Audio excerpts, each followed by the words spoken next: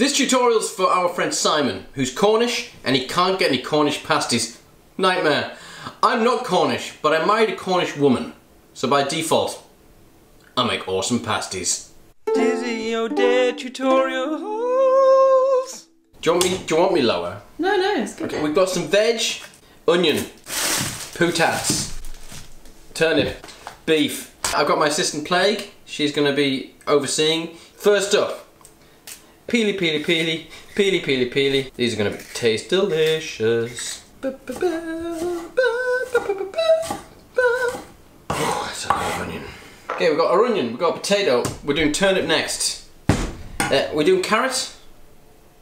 Don't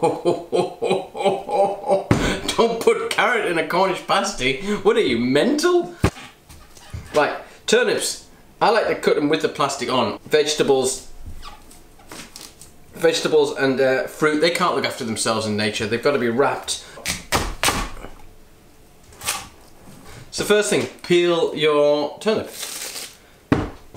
Easy. Next up, we're going to chop the veg. We're chopping veg. We're not chopping veg. Really? We've got like whole potatoes here. We've got to chop them up. Past turnip thing. We're not putting them in whole. This is a traditional Cornish. Cornish needs beef, I'm afraid. There we go. Probably don't need all of it. Really? To make our pastry, I've got this thing. I've got these things.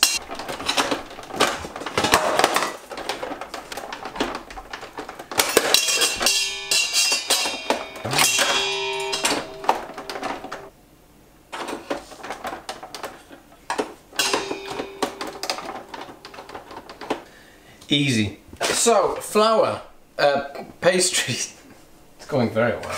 A little bit of flour on your surface. Make sure you cover everything with flour because this stuff is going to go and stick to everything. Plague, get off the meat.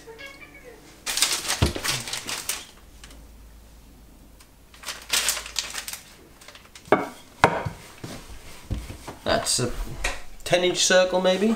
Plaguey, get off the meat. We're going to put everything in here, then we're going to bring it over. Crim. Plaguey. No. Quarter of my onion. Slicing the potatoes straight into the pasty. Oh, that's a lot. Turnip.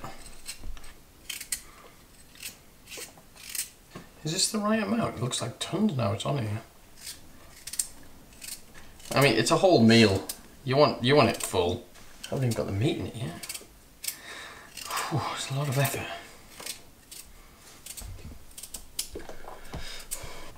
It's massive. Have I put too much in?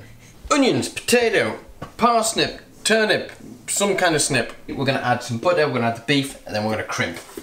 We don't want all the meat in one place, do we? That would be a disaster. Knob of butter, that's important. A good bit of salt, pepper on there. Oh yeah. Bit of sushi, salt, Percy pepper. Oh, lovely. And now for the main event, we're coming to the crimping. Fold it. Where's that butter trying to go? Okay, crimping. There is a technique to this, which I'll share with you now. Twist and crimp. I like to go for a more abstract design than your average Cornish. And when you get to the end, you do a nice knobble for the knockers. And we're going to brush it with some whisked egg.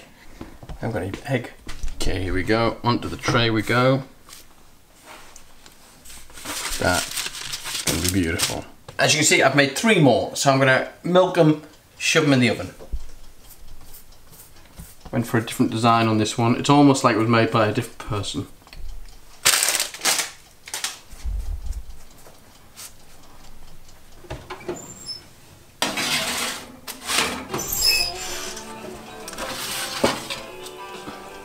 Simon, I did make 4 of these, but there's a problem with the post office. There's been a siege. No one's made it. But after your tutorial. But now you can make your own. Dizzy O'Dare tutorial.